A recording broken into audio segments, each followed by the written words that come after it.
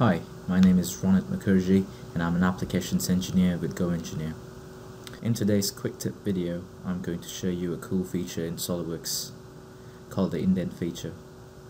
The Indent feature is basically used to reshape thin walls of a body to the shape of one or more intersecting bodies.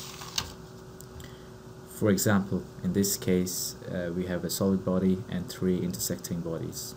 We can also call these as tool bodies. Our intent is to indent the shape of the tool bodies into a target body. For this, first we have to select our indent feature from Insert, Features, Indent.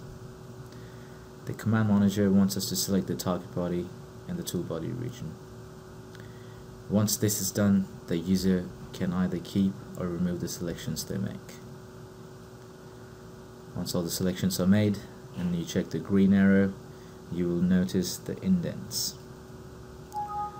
To have a better look, I'm going to isolate the main target body, and as you can see, we can see the indents in the main target body.